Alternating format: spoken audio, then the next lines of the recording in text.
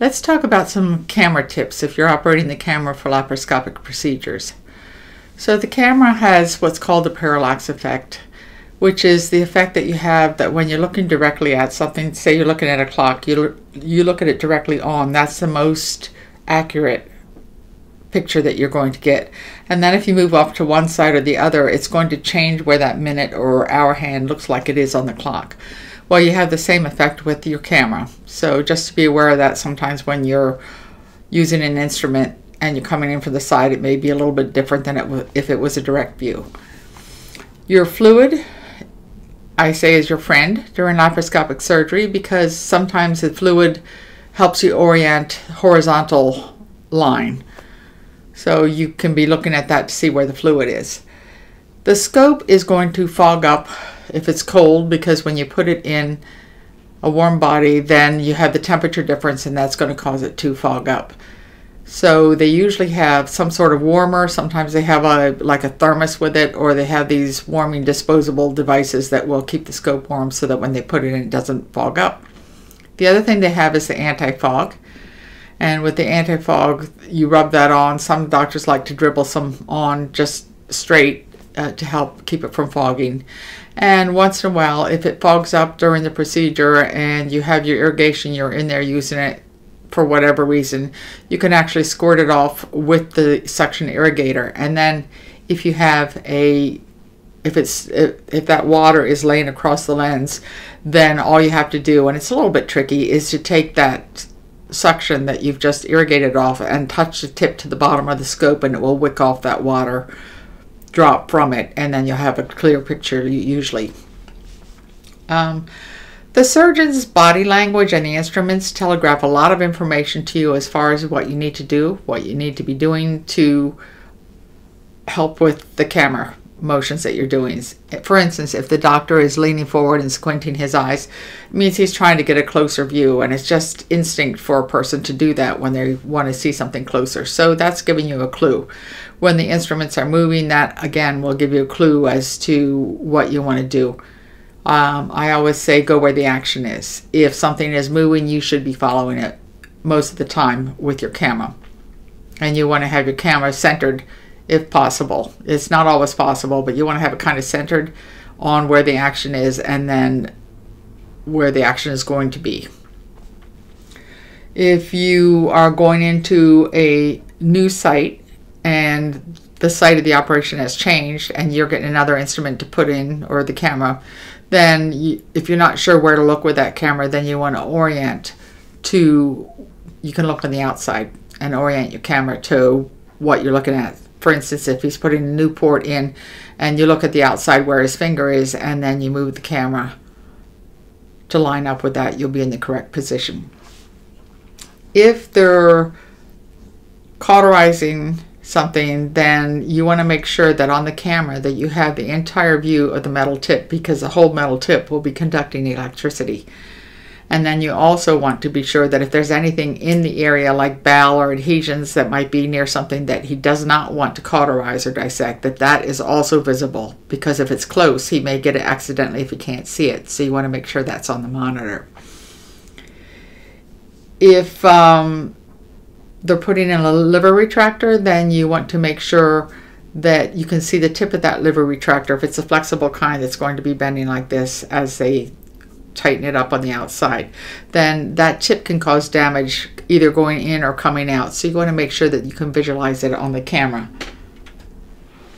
If you have a dark picture, what are some of the problems that you can have? Well, the cord could be bad. Some of the old cords were that thin fiber optic and they bent easily, and then the fiber optic pieces or glass would start breaking, and then you get these little pinpoints of light along the light cord. And if you had a light cord that lit up like a city skyline at night, well, then you knew that a lot of those fibers were broken and it was probably going to be dark. They make it a little bit stronger nowadays, but you may have those old ones and you're looking for that. Or the scope, the fibers in the scope itself may be bad. If you have a 5 scope versus a 10 scope, 10 scope gives a little more light because it's bigger, so it's going to be a little darker with a 5, and sometimes you need to get a little bit closer with a 5 to be able to see as well. So what are some of the things you can do? You can turn the brightness up. Sometimes you can turn the gain up. These are things you can try. You can try manual instead of auto. And then one thing that's important, sometimes if it's been bleeding in that area and there's blood in the area, blood absorbs light and it will make it dark. So just to be aware of that. No, it's nothing wrong with the scope, nothing wrong with the cords. It's the fact that the blood's there, the blood is absorbing the light, so it's going to be darker. On the opposite hand, if you have something white in the area, then like a glove that's close to the lens, then it's going to glare it out.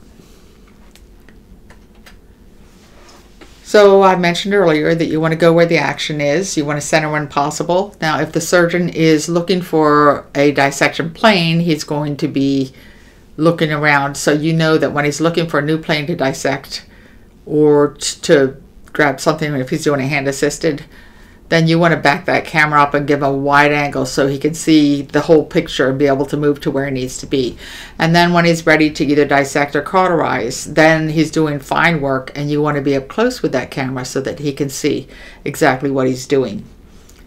You have an angled scope. We have 30 degree and 45 degree. Anytime you have an angled scope, the angle on the tip of the scope is going to be opposite the angle of where the cord is. And I'm going to try to demonstrate a little bit.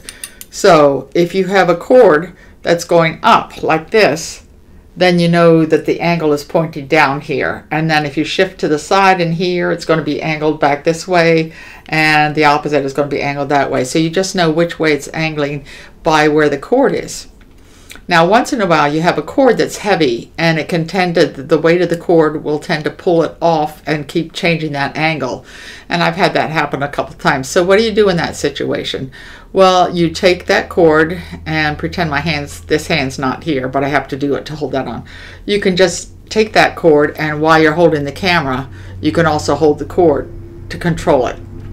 Or if it's on a camera holder, there was one day when it kept doing that, kept slipping off to the side, so I just looped it over the camera holder that it was on, and that kept that cord from moving. If you're losing your free space, you want to retract your scope into the sheath because you don't want that light to be, the scope to be burning anything. Now, some of the new ones are not as hot as the old ones and they're less likely to burn, but you still want to pull it into your trocar sheath and away from the underlying organs that it might be touching. Sometimes you have the trocar diaphragm is sticky, and meaning that it doesn't slide easily. It kind of goes in a jerky motion. So if you're using the camera, it kind of jerks when you're putting it on. So what you can do with that, if you have a free hand on that one, you can, here's the trocar, say the trocar is here, and you're operating it with this hand. You can take your other hand and just kind of help guide it, and that helps steady that camera out. But that you can only do that if you have a free hand. Now, if you're needing to hold the scope and it's on the opposite side of the table from you, but it's only going to be for a very short time, for instance, when you're doing a gallbladder and they're trying to bag the gallbladder and they're ready to take it out, rather than run around to the other side of the table and grab it, you can actually take, pretend this is the scope,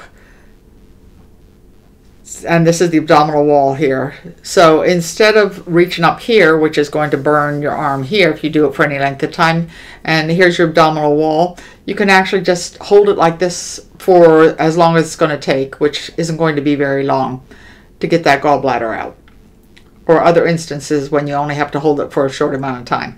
Now, if it's like a bowel resection that you're going to be operating the camera on the opposite side for a long time, well, then you need to go around the table because you're not going to be able to do that and manipulate it over a long period of time.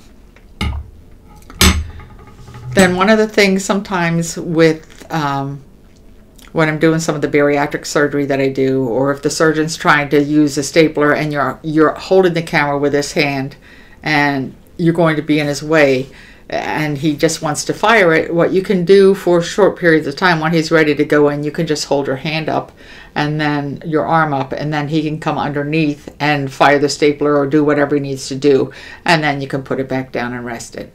So there you have some camera tips on operating it.